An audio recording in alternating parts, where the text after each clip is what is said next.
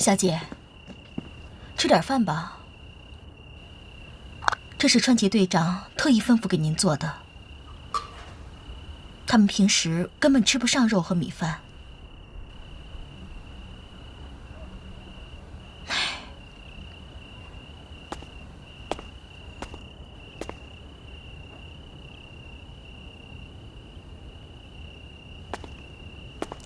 小姐。中尉。是，中尉。你在想什么呢？我在想桥本君为什么会死。首先暴露自己的，应该是西木少尉。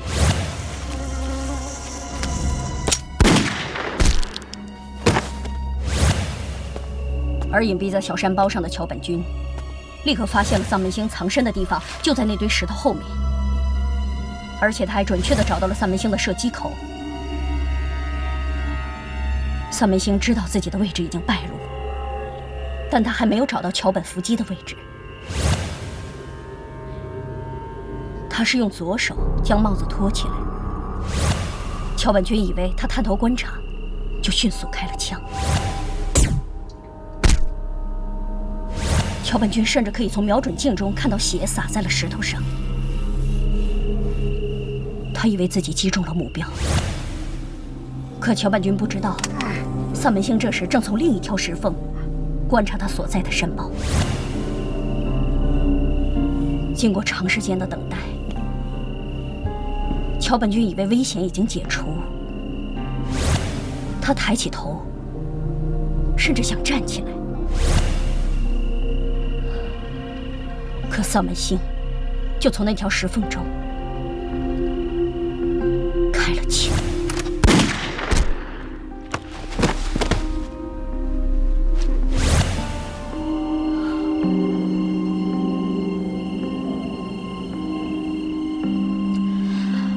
这就是为什么他会死在藏身位置2米开外的原因。如果不是他的身体抬得太高，就算那是下坡，他也不会滚到那里。这个丧门星真的很难对付。报告，连队长请求中尉去他办公室。马上到。饭你吃吧，我不饿。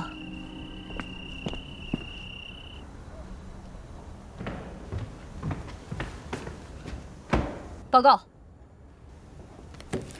交接中尉，请坐。我始终不习惯女人站在我面前说话。请连队长把我当作男人。看你终究还是个女人。坐。嗨。这几天看了不少地方吧？嗨。那你有没有想出对付丧门星的办法？没有。狙击手的每一战情况都不一样，时间地点会使变化层出不穷。那你对丧门星总该有些认识吧？嗨。能不能说给我听听？嗨。这个丧门星狡猾镇静，而且有超强的忍耐力和判断力。他敢把自己置于死地，这更需要勇气和胆量。我不是叫你来给他唱赞歌的。嗨。继续说。我觉得现在最关键的就是先找到他。怎么找？根据所有情况分析，他一直独来独往，或者他并不隶属于国民党军新四军的某支部队。如果真是这样，我想我们还是有机会找到他的。以为他负伤了？嗨。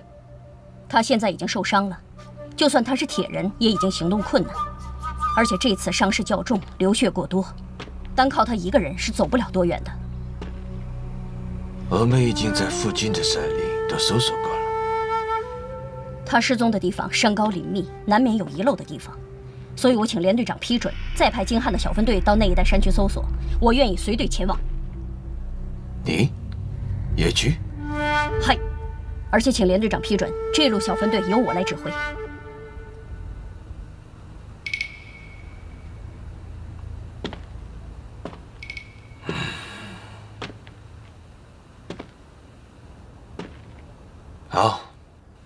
我批准。但是，如果没有把握，你不要轻易动手。嗨，我会加倍小心的。如果你真的找到了丧门星，你确定你能打死他吗？想好了再回答，不要着急。我一定要杀了他。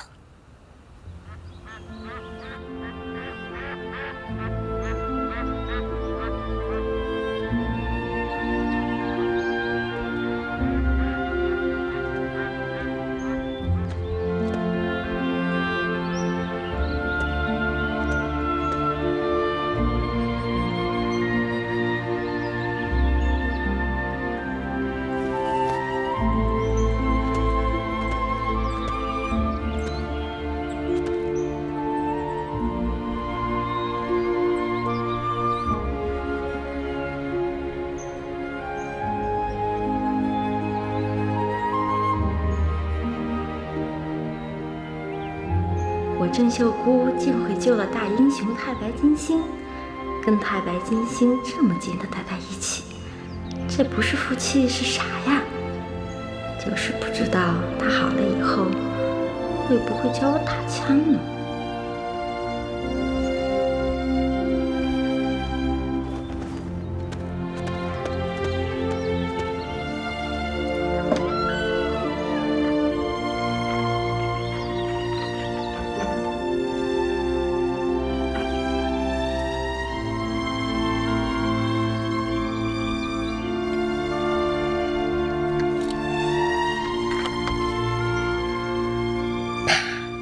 秀姑，给我弄盆水来，我手脏。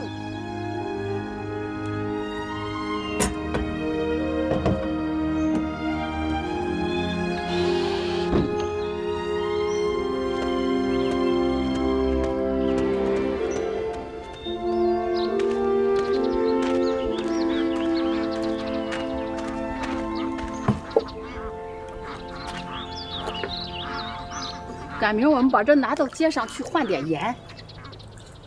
你那儿有几张坯子了？攒了5张了，加这张就6张了。那跑一趟也值。娘，等太白星醒了后，让他教我打枪，好不？他身体这么虚弱，咋教你打枪啊？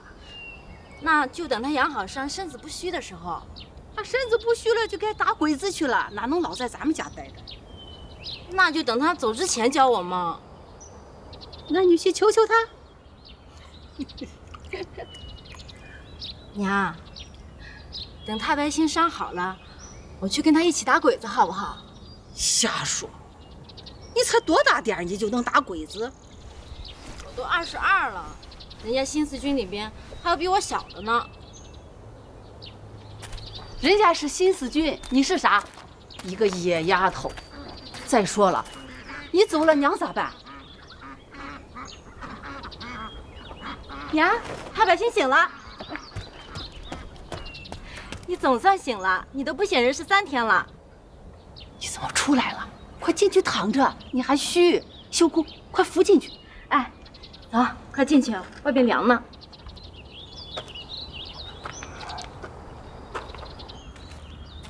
慢点。哎。没事儿，来，我自己来，没事儿。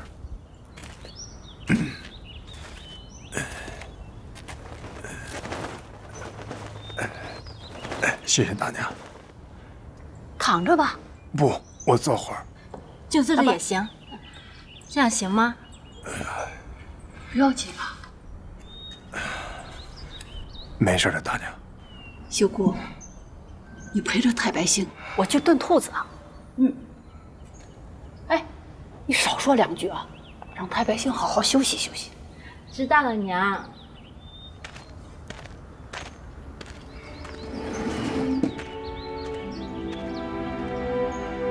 是你救了我。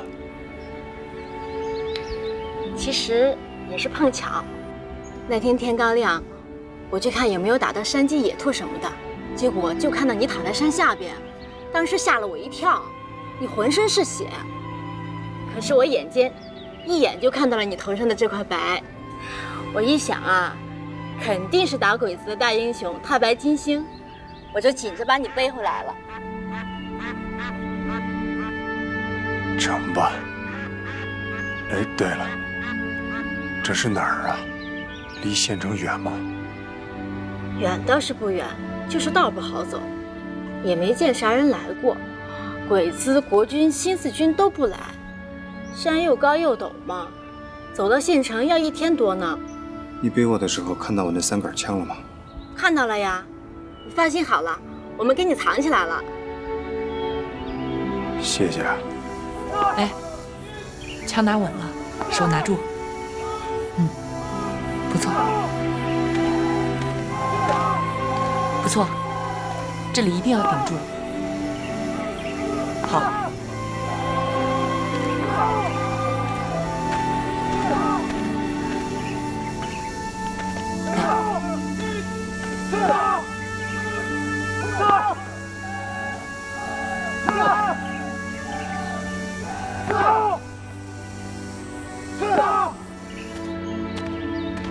秀姑，秀姑，娘，太白星叫张响，他说了叫我叫他张响哥呢。他比你大，做你哥也做得起的。哎，你把这个往埋到后山里去，这要叫鬼子发现了，可就麻烦了。哎，等等，把这个也带上。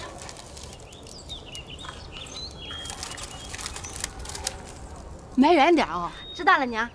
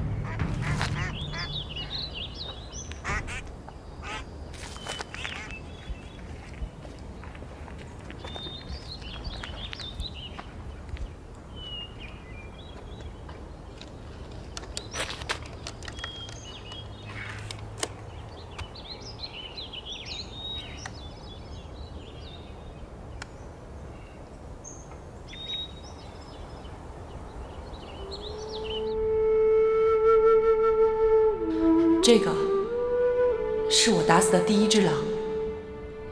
我爹拔下2颗门牙给我，说这个可以给我带来好运，保佑平安。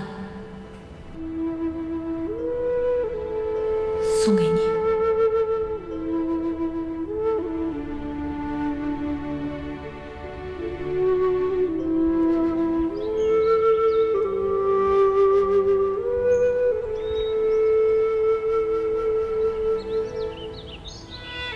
你的枪会会比我打的还要准，对不？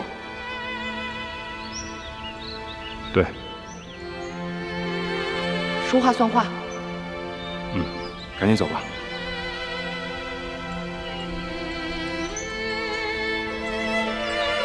等我枪打得跟你一样准时，我会去找你。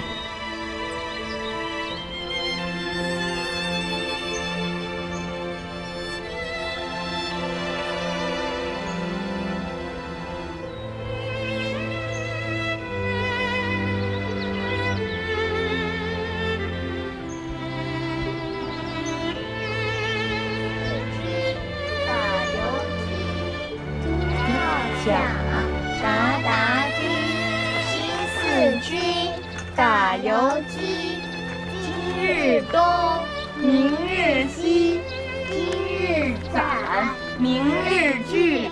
敌人多就撤退，敌人少就袭击。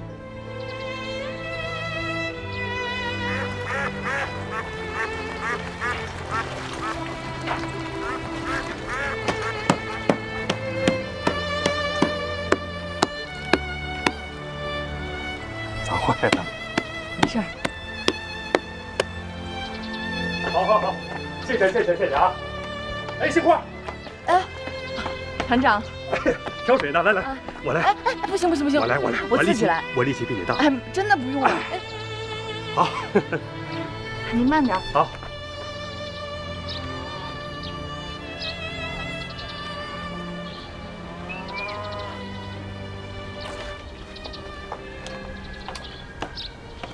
杏花。啊，团长。给。啊。哦。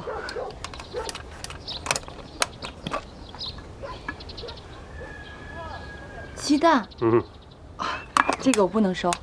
跟我还这么客气呢。真的不能收。让你吃你就吃。哦。那我收下了。谢谢团长。去吧。哦，那我走了。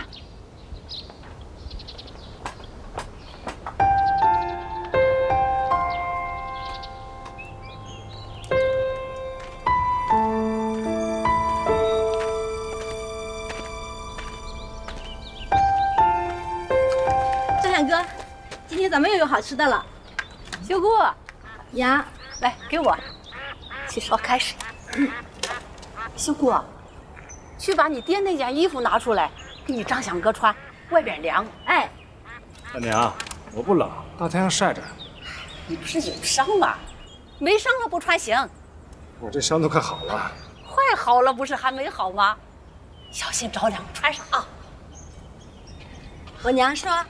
我爹个头跟你差不多，来试试。你们真当我是地主老财？你是伤病号吗？这边披着就行。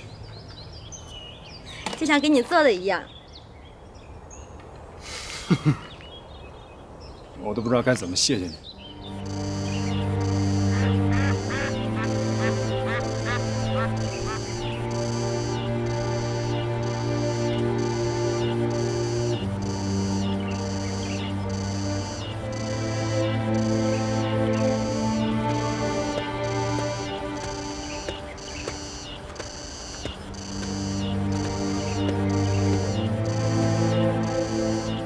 老彭，我正找你呢。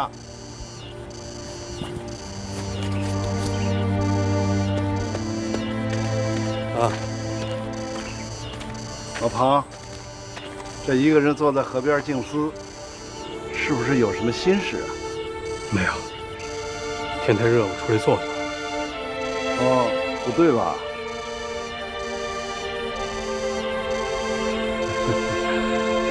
有什么心事你就只管说，我这个参谋长不管怎么样也能给你参谋参谋。今天是淑娟的忌日，牺牲快12年了，我还从来没到她坟头去看过呢。是啊，弟妹都牺牲那么多年了，可你老彭戎马空匆，也确实没时间吧？等把日本鬼子赶出去。我一定到他坟头去看看。好，咱们一言为定。如果那时候我们都健在，我陪你去。瞎说什么？必须在。这么多年，咱俩都扎着膀子过来了，有什么坎儿过不去的？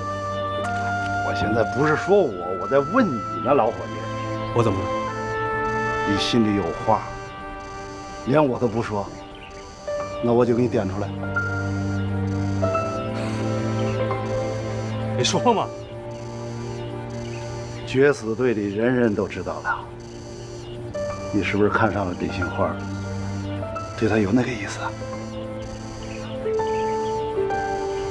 哎，是啊，这么多年你都洁身一人，也该考虑考虑自己的个人问题了。马上要打大仗了，战局这么紧张，哪有时间考虑这事儿啊？说的也对。夺取溧阳县城，进一步扩大我江南抗日根据地的战略方针，在军分区的会议上又一次得到确认。那这负重担可就压在你的肩上了。我知道。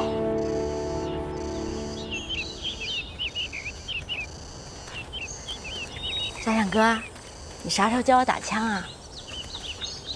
枪我也带出来了。要不现在我就教你。真的？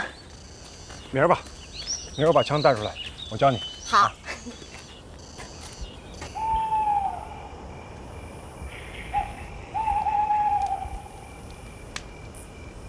他会不会根本就不在这山里？他肯定在这山里。为什么？因为他绝对走不远。可是这山这么大，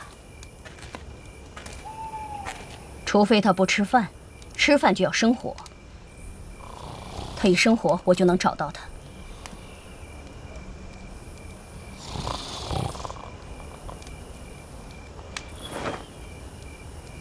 你也回去睡吧。嗨。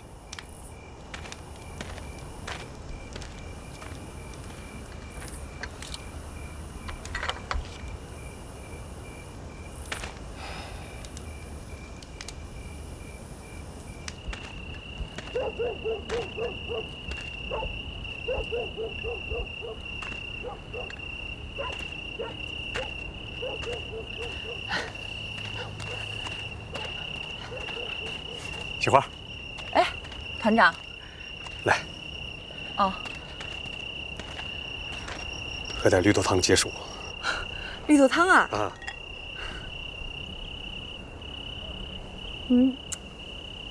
甜的。当然是甜的了。不是说敌人对我们的经济封锁越来越严，糖跟盐都运不进来，怎么会是甜的呢？这是军区给我们预留的，喝出甜味了吧？特别甜，几乎都不适应了。那就多喝点，增强体力。团长，给您。我一个大老爷们儿，身体好着呢，我不需要体力。那您不喝，我也不能喝。怎么不服从命令呢？那你拿回去吧。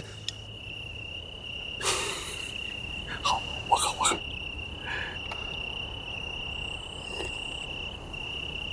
哎，还真甜。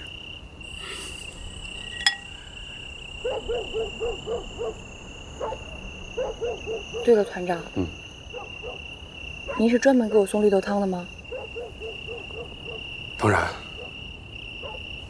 怎么了？其实，您就算不给我送，我也会好好练习的。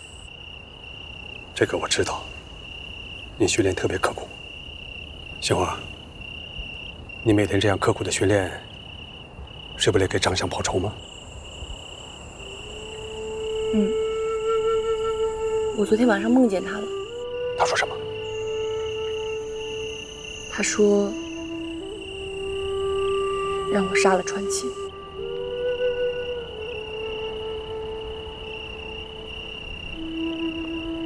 传奇这个恶魔，双手沾满了中国人的鲜血，总有一天会受到惩罚。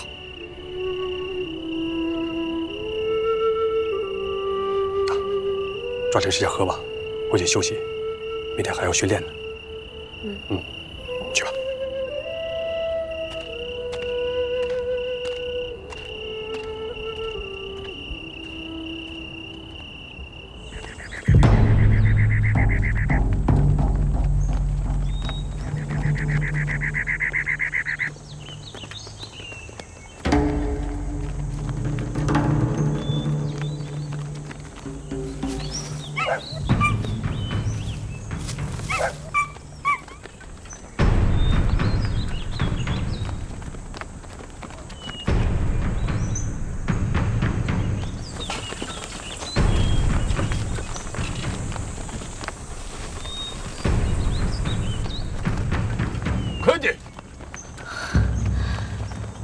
大山往哪儿找啊？神秘可看。到上面去找。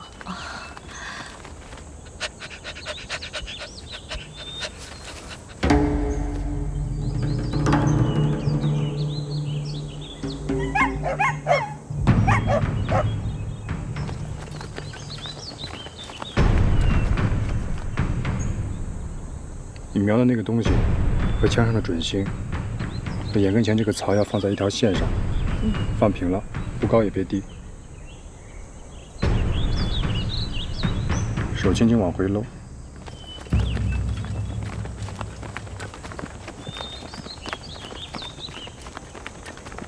手腕要放松，别抓，别动也别较劲。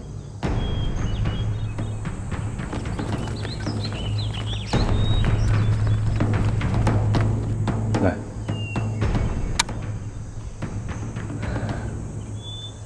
手还是太用劲了，来，再来一次。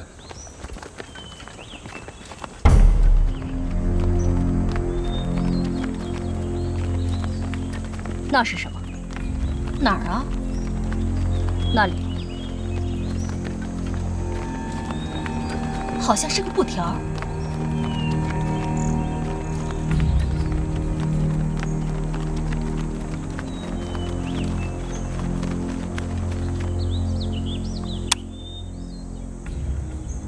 手还是太用劲了，再来一次。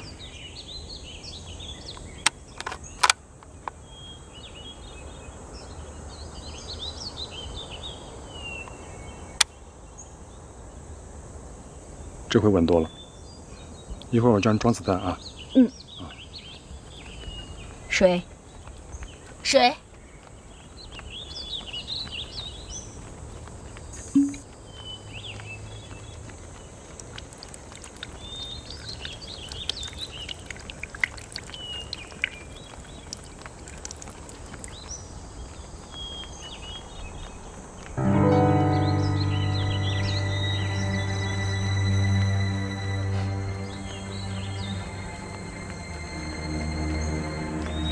是血，是狗上用的吧？嗯，跟我来。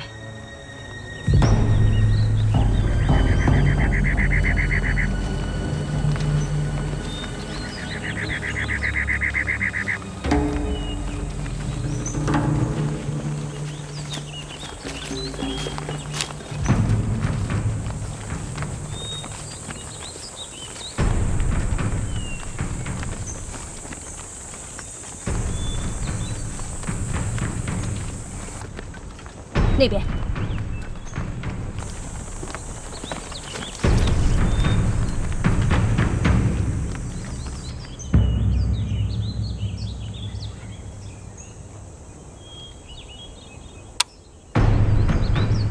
建阳哥，我能打一颗真子弹吗？那不行，声音太大了，把鬼子招来可不是闹着玩的。来，我教你装子弹啊。嗯。看好了啊。放在这儿，卡进去。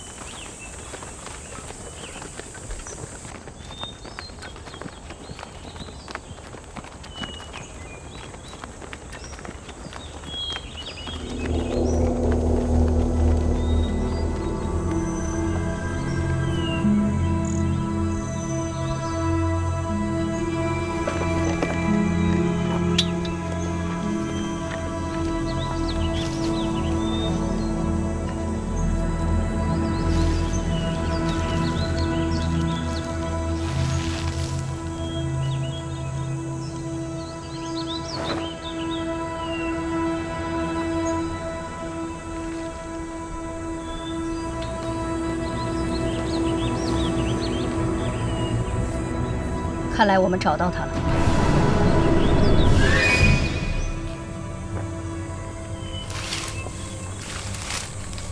像是有人埋的。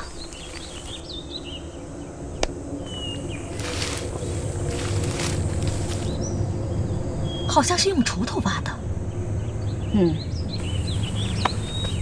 不错。身负重伤的丧门星不可能挖出这个坑，何况他根本不会有锄头。一定有人帮他。他一定就在这附近，就在帮他的这个人家里。来，你来一下。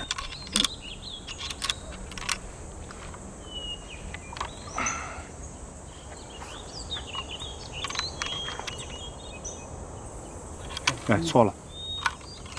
来，搁这儿啊。来，试一下。好。再来一下。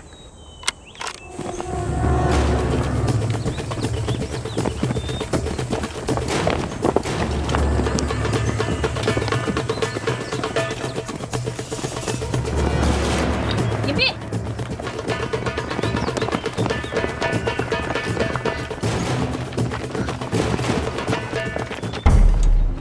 我们冲进去，打他个措手不及。中村小队长，你带人冲进去，争取抓活的。嘿，我和梅子在外围埋伏，以防万一，我会决定什么时候下去。不要叫我，一切自己处理。嘿，去吧。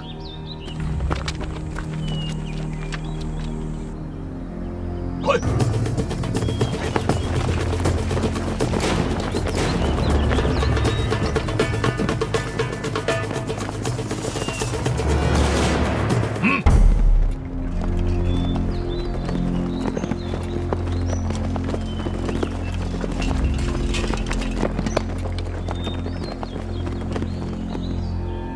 走。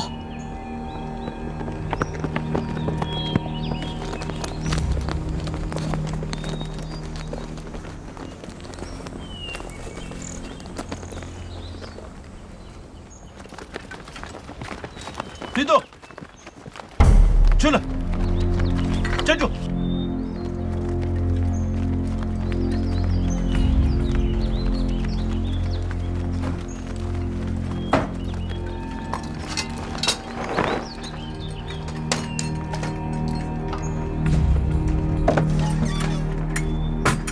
长官，台底有枪！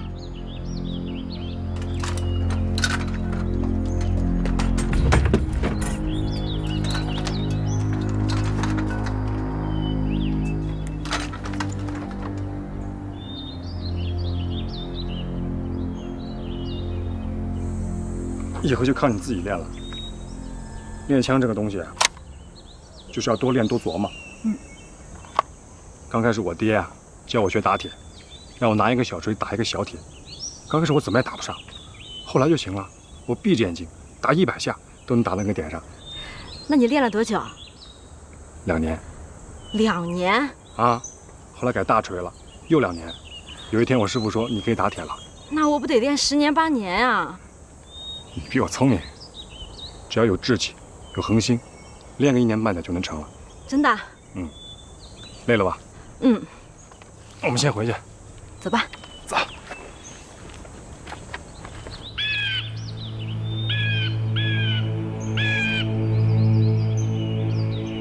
萨门星在哪里？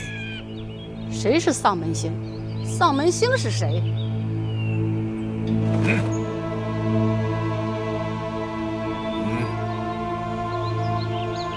白头发，白头发。谁头发白了？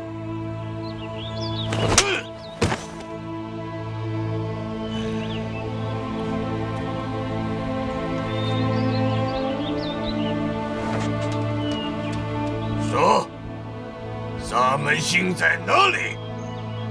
说。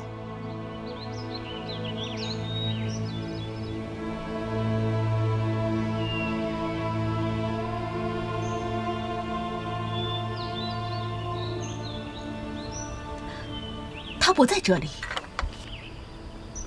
他就在这里，只是现在不在。走了？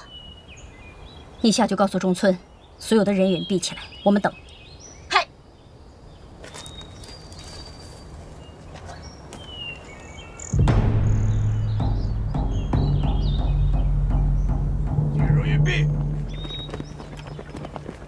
点，快点！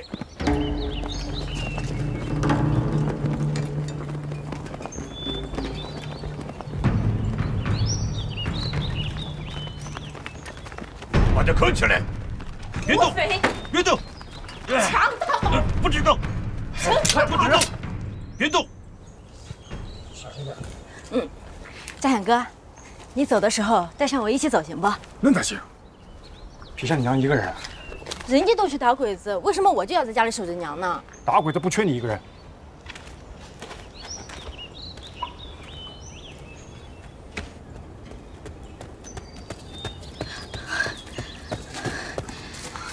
两个屋子里都有被褥，肯定不是老太太一个人住。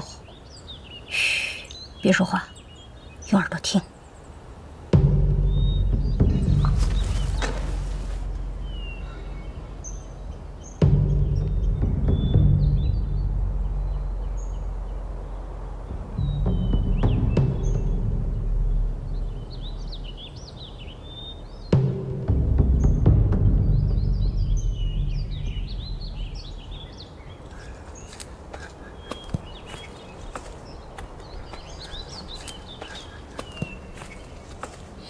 哎，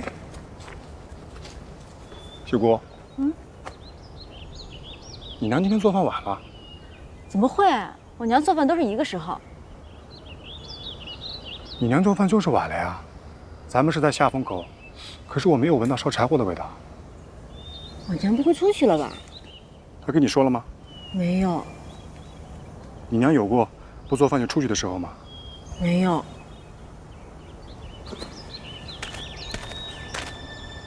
我觉得情况有变化，咱们再观察一下。哦，对，轻点。